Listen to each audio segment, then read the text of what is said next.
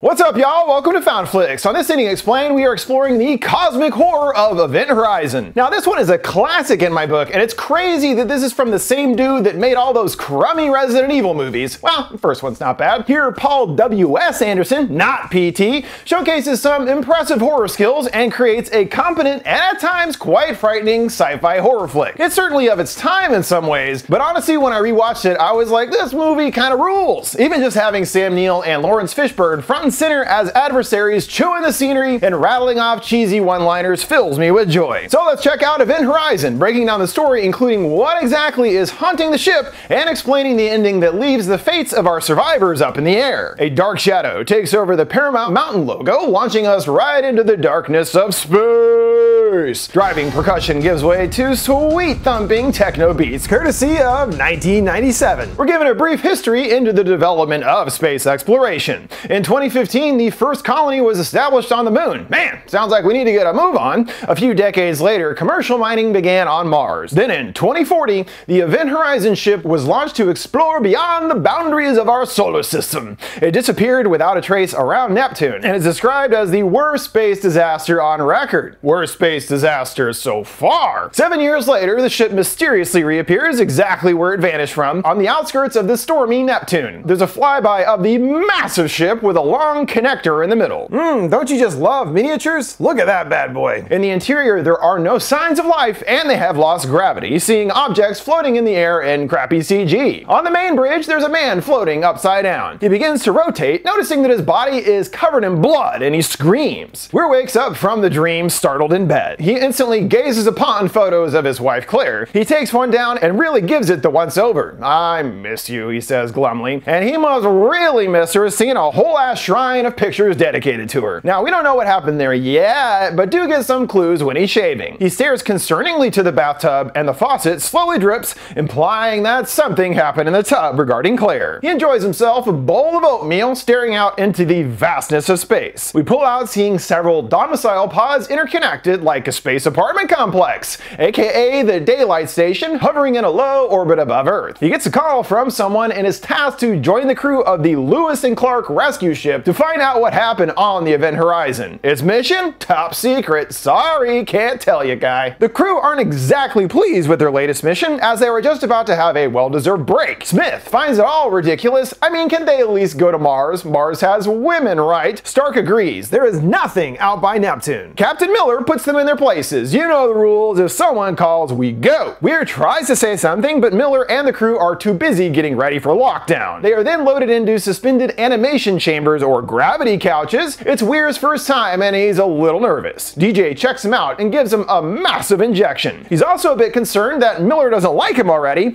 and they joke, don't worry about him, he loves having complete strangers on his ship. I don't think that's true. They get his chamber open, asking if he's claustrophobic. Very, he grumbles, and the tank fills up with goo. 56 days into their journey, the ship is quiet, and the crew are still in their respective chambers. Weir hears a woman's voice whispering, "Billy," causing his eyes to shoot open. He ejects himself from the tank and hears the voice again. "I'm so alone." He shouts hello, and Cooper's bed door flies open mysteriously. He approaches the pilot's chair, seeing a woman there naked with curly hair. "Billy, I'm so cold," she whines. He spins the chair around and her eyes are closed. "Claire?" he half smiles. Someone puts a hand on his shoulder, and when Claire opens her lids, her eyes are gonzo. "I'm waiting," she growls, and Weir shoots back into the tank, getting expelled for real this time. He's shaken up, and Peters and DJ lend him a hand. Cooper then rips on him for his rookie reaction and offers some coffee. Still distraught, he stammers, "No thanks." He extends the same offer to Stark. "You want something hot and black inside you?" Which he declines unamused. Cap whips him into shape. They've got a job to do. Hop to it! There will be plenty of time for sexual harassment later. Peters is watching a video featuring her wheelchair-bound boy, Denny. The others are all horsing around, and she gets hit with a ball, ruining the moment. Miller has bad news for her, too. They were unable to get a replacement for her in time, but she's already worked things out with her ex. He's gonna get the boy for Christmas and her over the summer. Smith then comes over the PA, informing the crew that they are about 2 hours from Neptune. They all gather up, and Weir is formally introduced to the gang,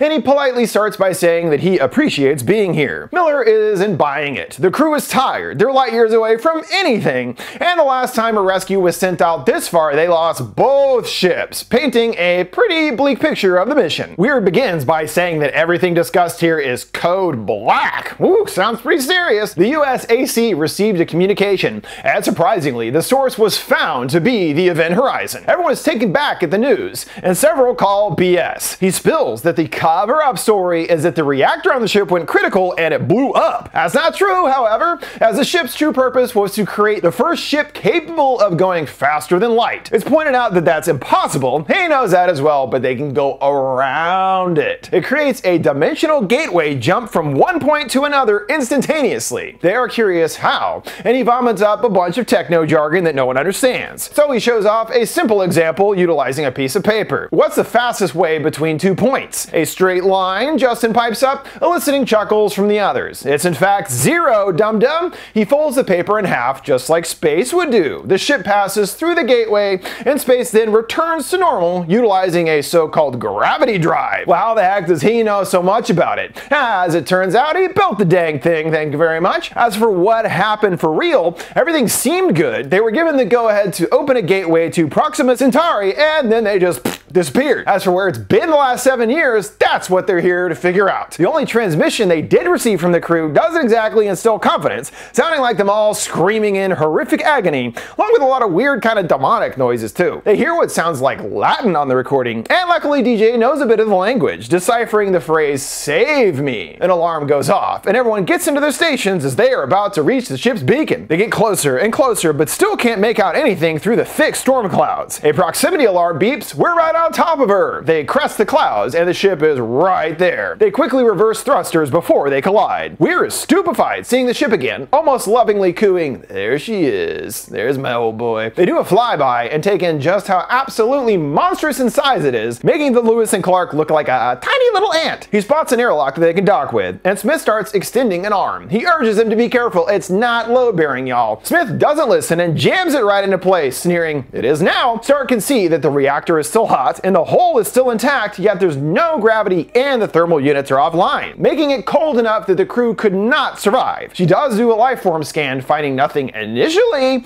Then there's trace life forms detected, but she can't pinpoint an exact location. They're coming from all over the ship. In that case, Miller knows they're gonna have to do this the hard way by suiting up and searching the whole dadgum ship themselves. They make their way across the umbilicus connecting the ships and reach the main door. They crack it open, and a huge cloud of pressure is released, along with a bunch of random debris. They see it is indeed a deep freeze inside, with ice crystals floating around everywhere. They arrive at the main corridor, one side leading to the personnel area, while engineering is in the rear. They split up, sending Justin to the back. Miller spots what looks like explosive charges on the ground, and Weir tells him that is by design. In case of emergency, you can destroy the corridor to split the ship in half, using the front as a lifeboat. I wonder if that will come back later. Nah, doubt it. In the sick bay, there's no sign of casualties, and it's like the place hasn't been used at all. Miller scans the room for life forms, finding nothing. "This place is a tomb," he croons in his smooth, velvety voice. He gets a spook from a floating glove and quickly calms himself. Justin has made it to the engineering room at a configuration of odd circular doors. It opens up to a funhouse walkway of rotating, shiny, whirring metal. Justin is confused by what this place is. "It allows you to enter the containment area without compromising magnetic field," says Weir. Duh. But it looks more like a meat grinder to him. On the bridge, Peters finds some crusted blood, and in the lightning flashes see a lot more gore caked on the windows. Weir asks her to turn around, noticing that same almost cross window from Weir's dream at the beginning. He guides her to a ship's log and ejects a disc. It's stuck in the recorder, and she tries to wiggle it to get it loose. Stupid compact discs. A body floats up to her with no eyes, and they wonder what the heck happened here. Decompression, someone guesses, but DJ disagrees. It looks more like an animal attack or something. Justin arrives in the main gravity drive engine room and is getting some quite strange readings here. He gets the lights on, revealing the majesty of this strange device. A series of rings adorned with lights spinning around a core that at least somewhat resembles the appearance of a biblically accurate angel, with the rings and eyes and everything rotating around. The rings stop in formation around the core. Pieces move in a star-shaped area, revealing bright glowing light underneath. The glow gets stronger and then dissipates. They lose signal with Justin, not sure what happened there, but the lifeform readings just went off the charts. Justin reaches into a dark black black shimmering liquid within the core, and his hand gets stuck. Something yanks him right in, but luckily he's still attached to a safety line. It starts getting very loosely unspooled, and Coop knows that he's in trouble. There's an energy burst that creates a huge ripple effect of explosions and sparks all throughout the ship. It carries over to the Lewis and Clark, triggering more sparks and explosions. They try to ascertain what just happened. It must have been due to changing pressure, and it even breaches the hull in the Clark. Coop rushes to Justin's aid. "Baby bear, just hold on!" He emerges from the blackness and floats right into his arms. He's unconscious, but still alive at least. The situation is especially dire. Not only is the hull breached, but the safety circuits failed too. They don't even have time to weld the breach. "We are fucking dead," Smith concludes. Weir has a wacky idea. Why not just go onto the Event Horizon? It does have air and power. Smith refuses. There's no way he's getting on board that ship. It beats dying, Weir counters. He gets all the ship's systems online, the lights on board, allowing us to really see the Horizon's monstrous appearance. They aren't out of the woods yet, as they have no radio and no one is coming to save them. Plus, the air is tainted with CO2, and even if they do take the cleaners from the Clark, only leaves them with 20 hours of breathable air. After that, they better be on their way home. Smith is outside doing some repairs, and the gash is pretty serious, letting out precious oxygen into space. It's bigger than expected. He's gonna need more time. Negative, Miller lets him down. 20 hours is all they have. They take in all the masses of gore around and ask Weir for his opinion. He takes a moment to consider his response, but stays silent. They get Justin to the sickbay,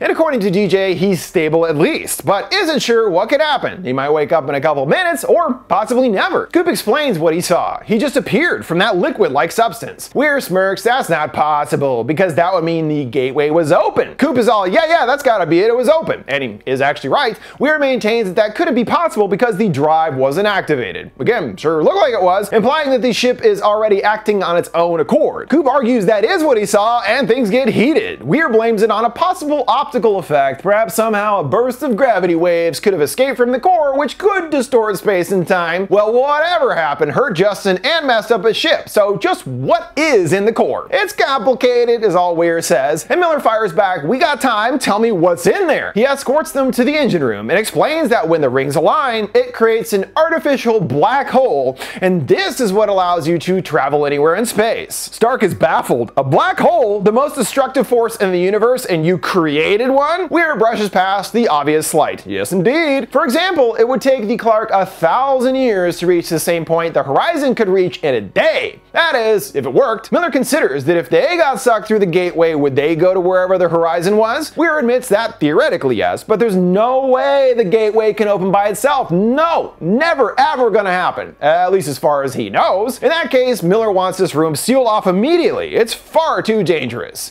Weir maintains there is no danger, it's perfectly safe, buddy. My ship is in shambles, and Justin might not make it. That doesn't sound exactly safe. Weir turns his gaze to the drive, and as it rotates, it's reflected in his eyes as though it's reaching out to him. Peters scrubs through the log footage, finding nothing useful. There's a weird scratching on fabric heard, but she shrugs it off. She hears it again and assumes that it must be DJ, but after radioing him, finds out he's on another floor entirely. She grabs a surgical blade and slowly goes through the room. She comes to a tent, and someone is inside scratching from within at the fabric. She pulls it back, and it's her boy Denny inside, seeing his legs are all torn up. "Mommy," he cries. Peter starts freaking, and DJ shows up, snapping her out of the hallucination. This is our first real example of what the ship is capable of. It kind of latches onto people's traumas and can read their innermost thoughts, creating hallucinations of their trauma. We saw in the earlier video Denny was in a wheelchair, and it seems now that he must have had some kind of accident that paralyzed him. His mom feels guilty, and this could also be the reason behind their divorce.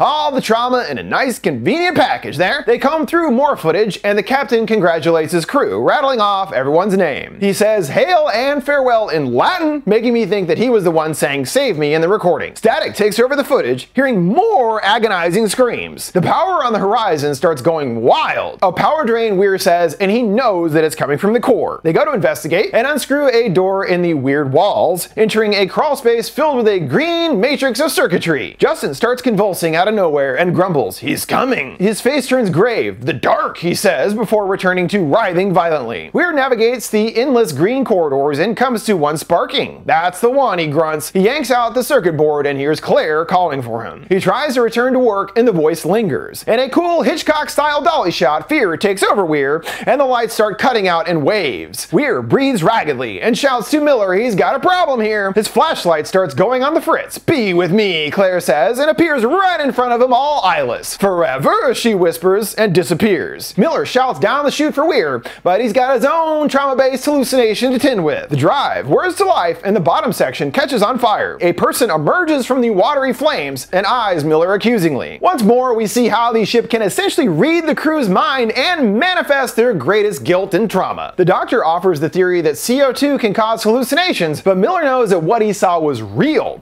He could even feel the heat from the flames. He turns to Weir. He must have heard something too, right? Weir shifts nervously, and Peter steps in, telling the others about seeing her son. Smith himself hasn't seen anything strange, but still doesn't have a good feeling about the ship. Weir jokes, thanking him for the wonderful scientific analysis, and they nearly come to blows. The tension definitely ratcheting up. It only gets worse when Smith spits that you don't mess with physics and not pay the price, and blames him for killing the old crew. DJ takes his scalpel to his throat, helping to convince him that it's just a ship, a bunch of metal, and there's nothing strange going on. Smith goes at Weir again, and Miller steps in to get him back to the important repair task at hand. We can already feel the effects of the ship here as well. I mean, he didn't need to put a knife to the dude's throat, you know. Clearly the evil is starting to get to them. Stark has her own working theory based on the little that they really do know. Those bio readings are from an indeterminate origin, thanks. Maybe there's a connection between those readings and everyone's visions. It's almost like the defensive reaction of an immune system. The ship is reacting to them, and the reactions are getting stronger. She posits that it feels like the ship brought something back with it, a life force of some kind. Miller is baffled. "Are you telling me this ship is alive?" She shrugs that he wanted answers, and that's the best that she's got. He's more focused on surviving the next 10 hours. Haunted ship from hell be damned. Peter's looking anxious, pacing through the room with Justin still lying on the table. She comes back, and he has vanished. She looks for him, and a light blinks on a warning of a biohazard. The pulsing light starts getting to her, and sparks explode, sending her scrambling from the room. She runs to rejoin the others, and no one heard anything that just happened. Another impact thuds at the metal, and Weir appears oddly calm. He purposefully gets to his feet, intending to open the door and let whatever is out there right in. Stark manages to subdue him, and another alarm goes off in the forward airlock. They call all the others and know that it could only be Baby Bear. They find him just in time to see the airlock close with him on the other side with no suit. They alert Miller. They've got an emergency over here. They beg him to open the door, and he finally turns around looking haunted. "Did you hear it?" he asks. Peter says, "What is it?" "It shows you things, horrible things." "What does?" she presses. "The dark inside of me from the other place." And he stammers that he's not going back there no matter what. They keep frantically asking him to just open the door, and he groans, "If you've seen the things that I have, you wouldn't try to stop me." He does walk over to the control panel, and it looks like he's gonna open the inner door, but it's the outer one he hits instead. They've got 30 seconds until the door is open. "Justin!" Miller screeches. "Justin!"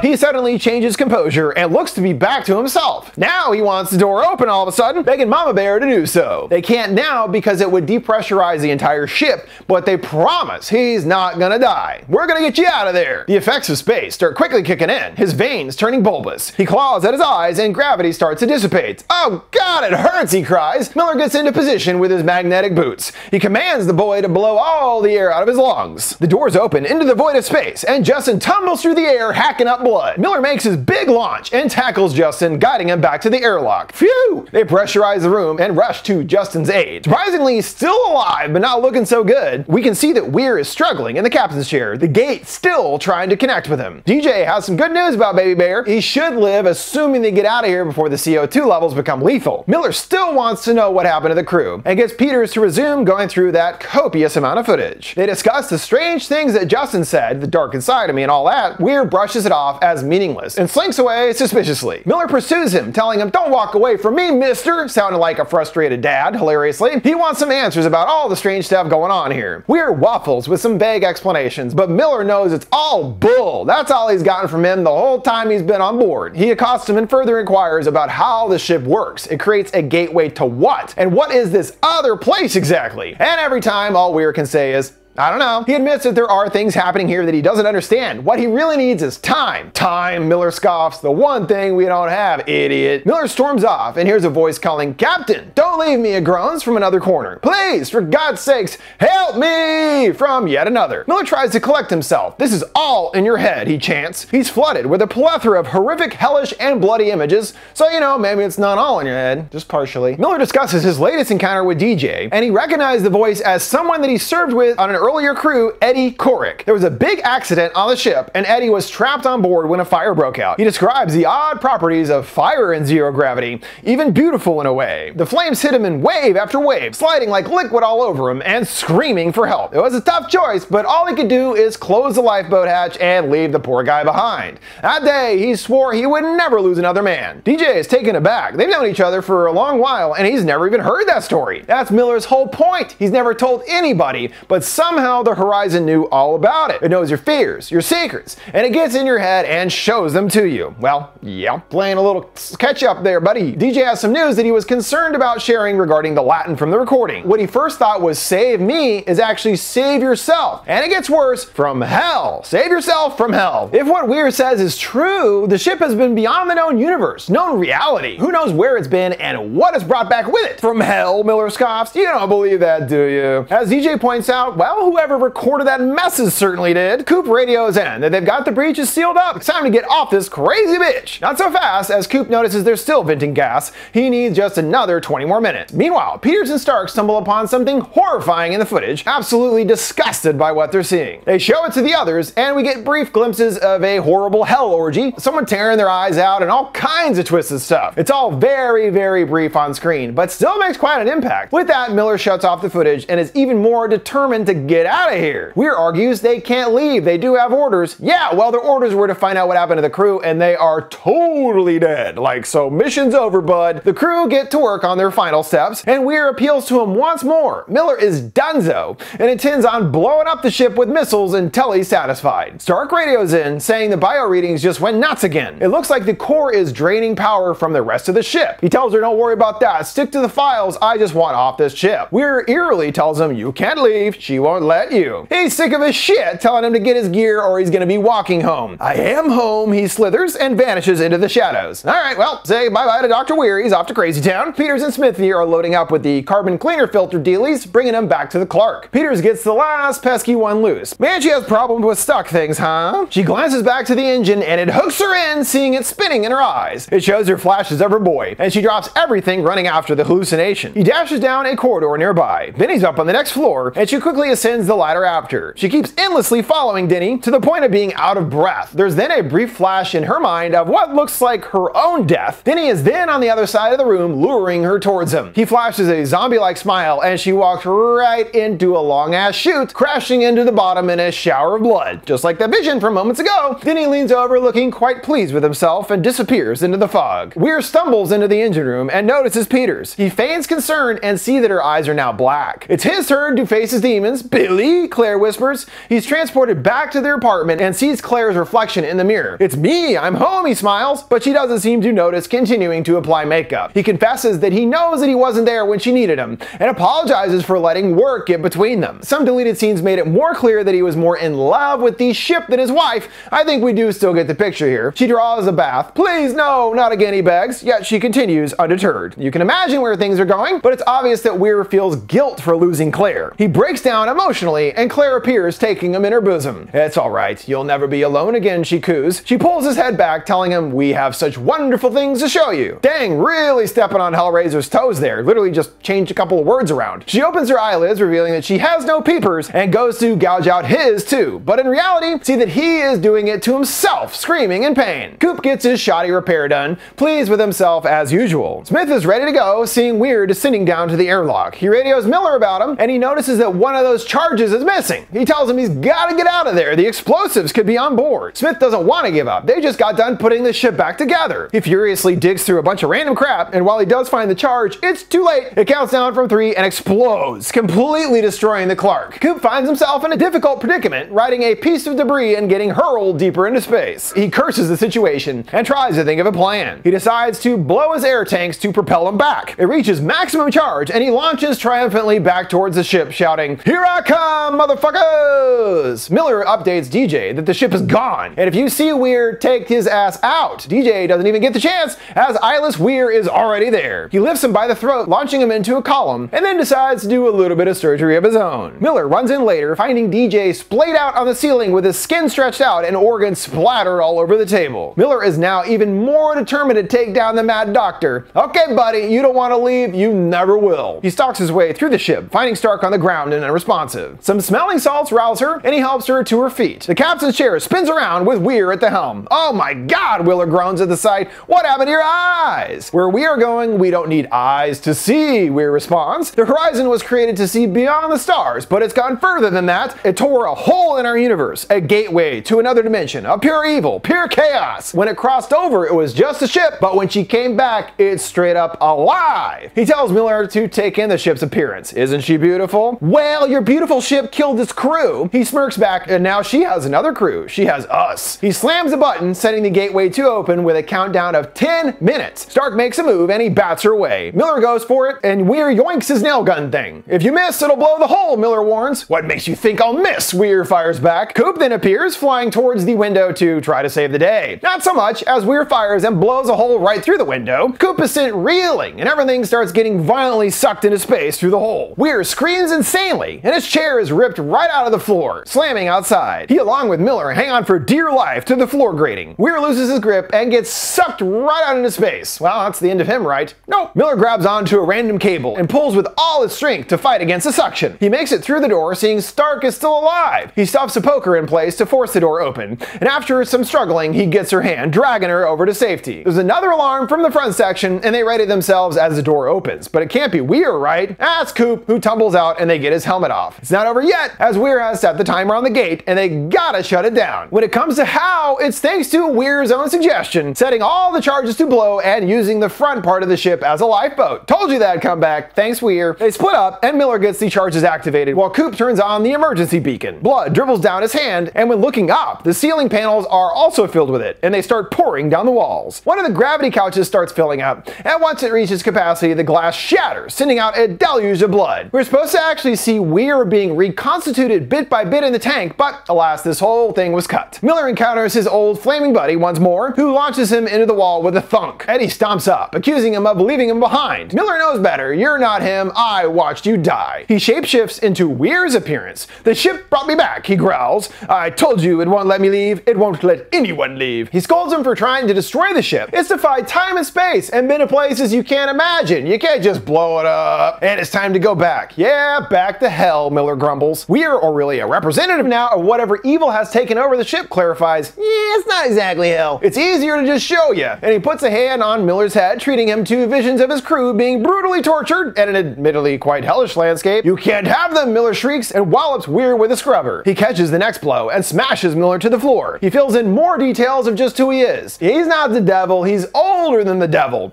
I watched the beginning and I will see the end. I am the dark behind the stars. I am the dark inside you all. Miller struggles to his feet and Weir kicks him away. The tables turn when Miller pulls the detonator from the liquid. Go to hell, he smirks and smashes the button. And an explosion races through the main access corridor, propelling the front away. A black hole appears and sucks the gravity drive along with anything else in its path into a swirling black hole that quickly seals itself shut. Stark and Coop watch the destruction, her mourning the loss of Miller. Thanks for the sacrifice though, appreciate ya. Weir's little monologue, in addition to every other tidbit given thus far, along with some deleted moments, gives us our best insight as to what exactly the evil is that possessed the event horizon. While the dimension certainly resembles hell, based on Weir saying that he's older than the devil, watch the beginning and all that, it hints at something even more ancient, calling to mind the great old ones of H.P. Lovecraft. There's another moment when Weir shows Miller visions at the end that was cut from the original script, showing us explicitly an alien sun described as red, bloated, and dying. Amongst the alien terrain, there's a sluggish, oily black sea, just like the substance in the gate,